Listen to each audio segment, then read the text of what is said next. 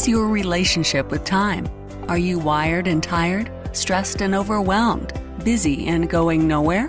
Or just want to scale your business? Welcome to Take Back Time with your host, Penny Zanker. Penny focuses on books, strategies, tools, and tips to help you work smarter and approach your time more strategically. As a result, you can have more energy, focus, and get more done in less time. Be more efficient and effective. Get ready to take back time. Hello and welcome to Take Back Time. My name is Penny Zanker. And on this show, we are looking for ways to work smarter. What does that mean?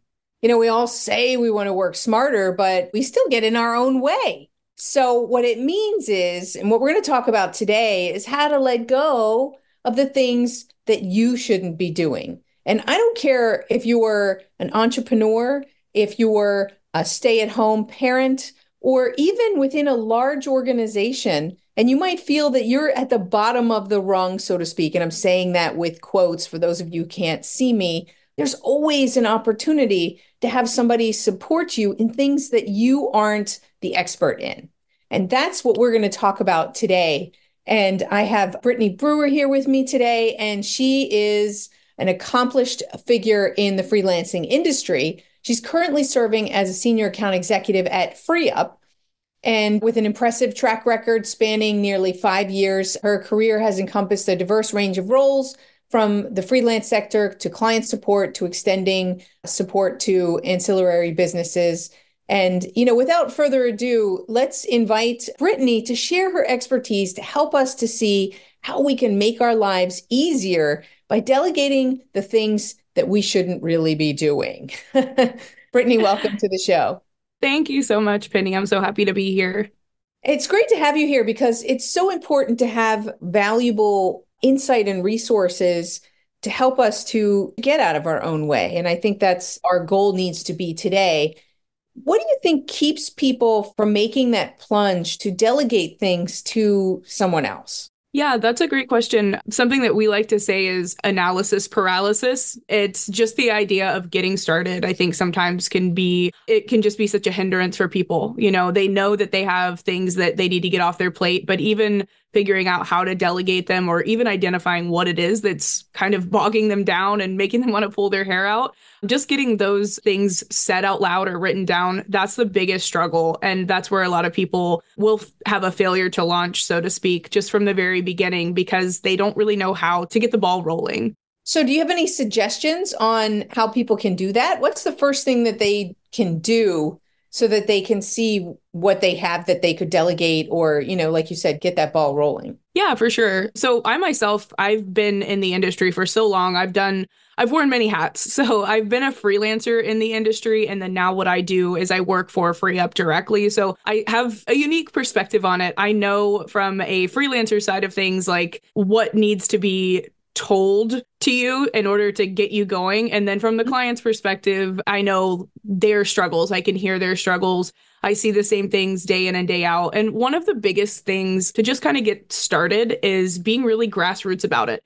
Pick up a pen and paper and just start writing down the things that are time sucks for you. Start writing down the things that are menial, that are just driving you crazy, that you wish that you never had to look at again. And just kind of getting those things down, it's a great first step because your mind, especially when you're trying to scale, is oftentimes putting the course. You can see the big picture, you know what your goal is, you see where you want to be, but just those little things, those building blocks, that's where you have to start. And understanding where to begin is going to be the first step. Absolutely.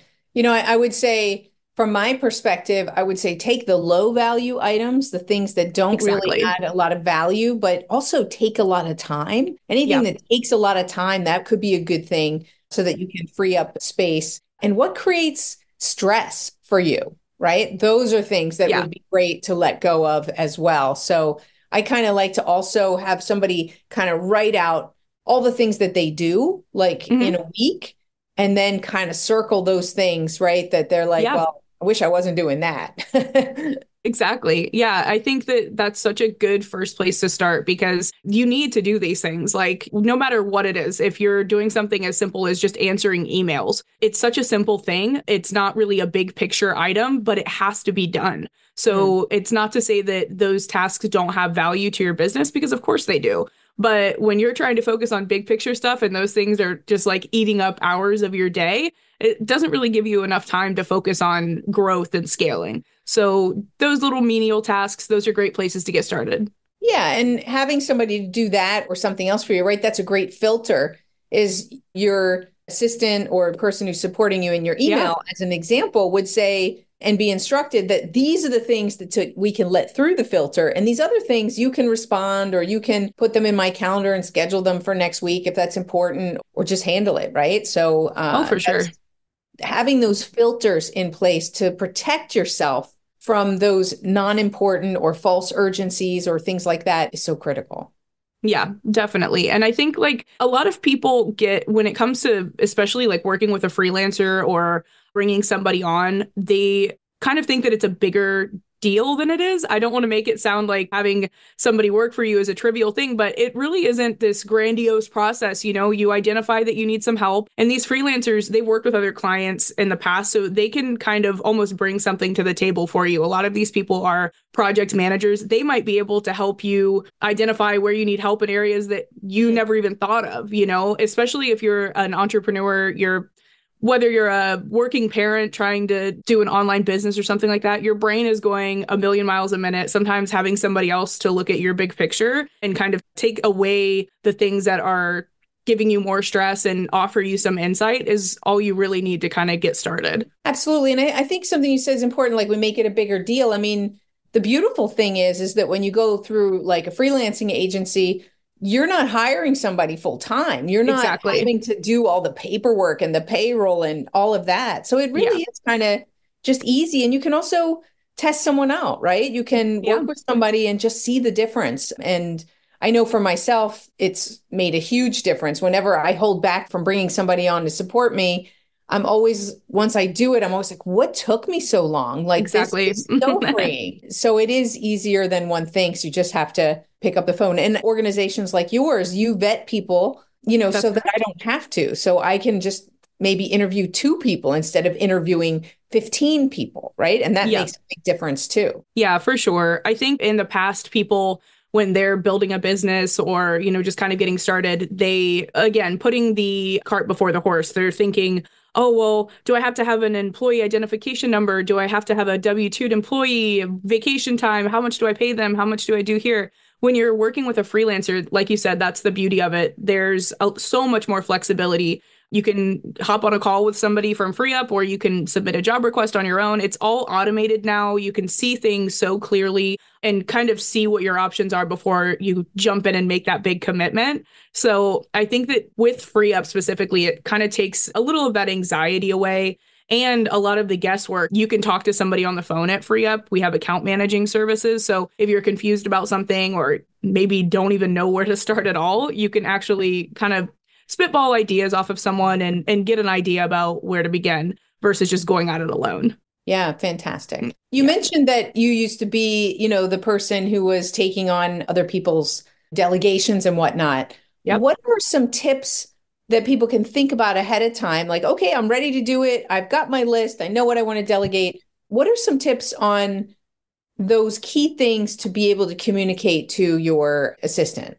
Yeah, that's a really good question. And it's something that we focus on a lot for our clients. Number one thing is try to be as transparent as possible. You know, if there are, especially transparent when you're creating like a job request or just getting matched with someone. If there are processes that you don't have laid out, be honest about that, because that's going to be something that you need to do right from the beginning. If you don't have a standard operating procedure for how you like a certain task to be done, be honest with that with your freelancer. Let them know, hey, this is something I'm still trying to build out. We can work through this together, or take some time to build it out before you bring on your freelancer. Another thing too is just get your communication channels down immediately. Whatever works best for you, let the person that you're working with know upfront. Like, for example, some people really like to use Zoom for once a week meetings. Other people are more comfortable with Google Meet. Some people just like to do communication old school via email, whatever your communication channel is that works best for you. And if you already have a team in place and you're bringing someone on, whatever channels you're currently using, let the freelancer know and make sure that they understand how you like things to be done. Because one of the biggest issues that can happen when working with someone who's remote and not, in office or working with you side by side every day is lost communication. Yeah, or unclear communication, right? That's also Exactly. can be a big issue. So, and I would say, tell me if you agree with this. So it's getting those communication channels clear, but it's also getting the tools that you're going to use together clear. 100%. I find that to be really useful so that like if you're going to use Asana or some kind of a project management tool or Trello or something that's going to track the tasks, like how are you going to keep track of the work that is being done and also make it easier for yourself to put something in the queue, right? For sure. So that you don't have to be on Zoom or connecting physically in order to put something new into the queue. Yeah, definitely. Things like Asana and Trello, a lot of people, again, they get kind of scared. They're like, all I know right now is that I need product listing done and I'm really overwhelmed with it. And they don't know about tools like Trello and Asana. What's really cool about working with a freelancer, specifically a free up freelancer, is that most all of the virtual assistants on the platform have experience with a multitude of time management and product management tools. So if you're looking for somebody to just kind of take over the process or build out a process for you, because again, you don't know where to start, a lot of the freelancers can offer that support and say, hey, I've used Asana before. I know you don't know what it is, but let me show you. This is going to be great. It'll be very helpful for us to keep everything in clear line and keep the project moving forward. And that helps a lot of our clients out, having that expertise coming in. What's the average number of hours that, let's say, somebody needs support? Like, is there a minimum where I say, oh, I really only need like 2 or 3 hours a week would really help me to get some things organized, but that's probably not enough to hire somebody. What's the standard and how does that work? Yeah, so that's another question a lot of people ask. There's other hiring platforms out there that might have a minimum, like you have to hire 10 hours a week, but we really try to be more flexible with it. Like if we want to make sure that if you're a growing business, we're not putting you into a box where you have to have that. We have no hourly minimum. So if you only needed somebody 1 hour, 1 day a week, that would be completely fine. But as far as like the average goes, it really just depends on where the person's at in their business. We have people who hire virtual assistants for 40 hours a week and they've been working with them for the past 2 or 3 years. And then we have people who, again, only need somebody 1 or 2 hours a week. And that's totally fine. Just depends on where you're at with your business. Yeah, totally. I wanted to, in my introduction, I talked about even people who work in, it might be an assistant in a larger organization. Let's say they're given the task where they have to put together a presentation and they're not good with PowerPoint. Like, why not hire somebody to make your life easier, which might be able to do that in an hour or two? And then you have a basis, that's totally worth whatever it is, 10, 20, $30, right? And people are like, oh no, I couldn't do that. Why not? Exactly.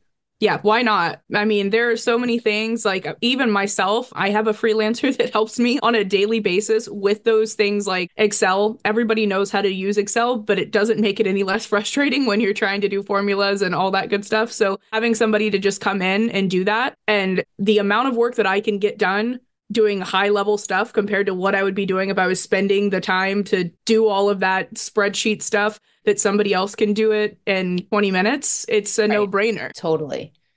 So interesting, right? As in this business that you're in, how would you define productivity and why? Well, I think there's a couple different ways, but obviously the number one way to identify productivity is going to be for our business is this revenue generating? Like, is the time that we're putting into this bringing money or bringing growth back into the business? That's what we would tell our clients to look for and to develop metrics for that to make sure that whatever you're working on is actually conducive to the growth of your business. It's easy to see that when you're working with a freelancer. Everything is tracked within the dashboard on FreeUp. So it's really easy for clients to kind of see, okay, I've been working with Jane for 3 months now, and I can very clearly see how many hours Jane's worked and the amount that I've spent. And I can also take a look at how much my business has grown since I've been working with Jane. Mm-hmm. And more often than not, the business is growing, the client is less stressed out, and it's such an easy way for them to gain back time, an affordable cost. So it's a great way for them to measure productivity on that side. Yeah, absolutely. So what haven't I asked you yet about the freelancing world that you think is important for the listeners to know? I mean, obviously the podcast here is making sure that you're being useful with your time. The biggest thing that a lot of people on the platform, when they come in, that they aren't maybe really prepared for is taking the time up front to further vet the freelancer. We take the hard part out and we do the pre-vetting. We're going to do preliminary identity verification, fraud checks. We have them do like a terms of service test and best practices test. But taking the time when you're bringing someone on in the beginning to do an interview and to make sure that culturally they're a good fit for you ends up saving you time down the long run. Obviously, working with a freelancer, working with anybody who can take anything off your plate, that's going to free up your time. But you got to spend a little bit of time up front to make sure that you're not repeating yourself down the line and you're not having a lot of turnover with the freelancers. Yeah. Finding out if the person that you are interested in works with you and not just on paper is super important. Yeah, absolutely. I found that myself. And what I like to do when I'm hiring somebody new is come up with a small project. Oh, yeah. That's not going to, because there's only so much you can get from an interview, that sometimes it's in the working together that you find out what somebody's style is really like and whether they can work with your style. So I like to do that. I like to come up with like a little project for maybe 2 or 3 hours and just sort of and then debrief it, right? How did this go for you? What was missing? How could we do this differently? And likewise, and then you start to understand how to best work together by having sort of a defined first project. Oh, for sure. My dad is a client of FreeUp as well. And he's really old school, but I told him, okay, let's just take it one step at a time. Tell me exactly what you need. All he needed was somebody to come in and use Canva and create an ad for him, essentially. And when I visited over the holidays, watching him try to do it on his own, it was like, okay, I can get you somebody to do this. Just trust me. So we got him a freelancer for just 2 hours, simple kind of test project. And he was hooked from there. Like, why didn't you tell me I could do this sooner? Why didn't you tell me how easy it was? Just having a small project up front so you can see how easy it is and also kind of see how the freelancers communicate and how things like that would go. It's a good indicator of whether or not that person is going to be a good fit for your project moving forward. Yeah, totally. So where can people find out more information about you and FreeUp? Yeah, so anybody can head over to freeuppod.com, and we've got a link there if anybody wants to book a call with an account manager. But more importantly for your listeners, they can get $50 in credits to get started. So that's up to 10 hours of free work. So again, it's freeuppod.com. And there's some other good resources there, like our Getting Started guide and a scope of work template. Lots of good stuff there. Fantastic. Well, thank you so much for being here today. Thank you, Penny. It was great to be here. And thank you all for being here and listening. And maybe we just chipped away at some of the fear or the anxiety or the doubt that you might have about helping yourself to help yourself, which is to hire somebody to be able to delegate things to. So in sharing at this final stage of our show, I just want to share one additional tip to you all in the audience. Is one of the things I love to do in my morning routine is to delegate. Everybody talks about get your workout in, get your head straight. And I agree with all of that. And the first thing I like to do is to delegate, because when I delegate something in the morning, I'm already productive. I've already multiplied my time during the day and my effectiveness because I was able to give something out, and I'm either going to get it back later in the day or the next day, but I know that my team is working for me. So I love that. So try it. Go ahead and create yourself, take that first step. If you're listening and you get it, take that first step and identify a small project that you could do, that you could take off your hands, that would free you up from some stress, to give you back some time to work on things that are more strategic or be with your family or whatever those things might be, and see how it changes everything and how it frees you up. And that's why it's called FreeUp, the organization that we're talking to. So again, thank you all for being here. My name is Penny Zanker, and this is Take Back Time. We'll see you in the next episode. Thank you for listening. Today's topic is another opportunity for you to put the knowledge you learned into practice. Tune in again next week for more strategies that will help you have more energy and focus to get more done in less time, so you can continue to take back time.